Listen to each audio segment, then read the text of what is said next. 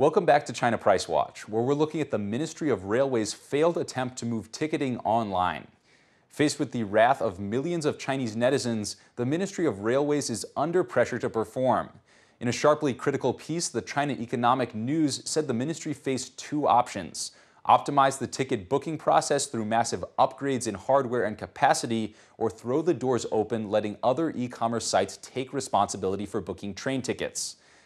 After the Spring Festival ticketing disaster, one of China's leading e-commerce sites, 360buy.com, tried to take the lead by establishing its own ticket-selling platform.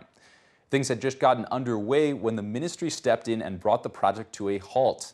It declared that it was the only authorized seller of train tickets and that the fees charged by 360buy.com were illegal. ChinaNews.com described the ministry's attempt to guard the ticket-selling process with a Chinese phrase: "Don't let fertilizer run onto others' fields." Critics of the ministry said it doesn't have to take either the optimizing or the opening up option. At the end of the day, the ministry is a monopolist, and a monopolist who has been given the responsibility to police itself. Some writers have suggested that the ministry replace its normal message, "Site down due to too much traffic," with another phrase, "Site down due to our monopoly." China's Ministry of Railways remains one of the largest and most opaque organizations in China, essentially a kingdom unto itself. The ministry operates its own utilities, schools, hospitals, and construction companies.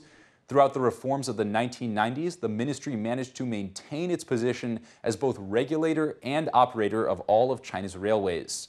It's resisted incorporation into the Ministry of Transportation and still retains a seat on China's State Council. That's the chief administrative authority in the country. The ministry has long stood accused as a hotbed of corruption. The Global Times spoke with Lin Zhe, an anti-corruption researcher at the Communist Party's Party School. Quote, "The monopoly of the railway ministry easily leads to corruption. It leaves a vast space for officials to engage in rent-seeking behavior. To solve the problem, we should seek to break the monopoly of the railway sector and introduce an open, transparent supervision system over the railway ministry."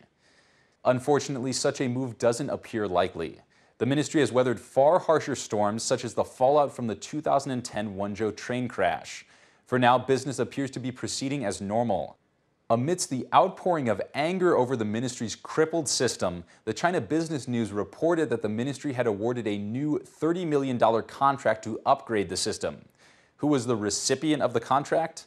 Taiji Computer Corporation, the same company that built the first failed site and which is controlled by the country's powerful state-owned Assets Supervision and Administration Commission, which sits beside the Ministry of Railways on the State Council.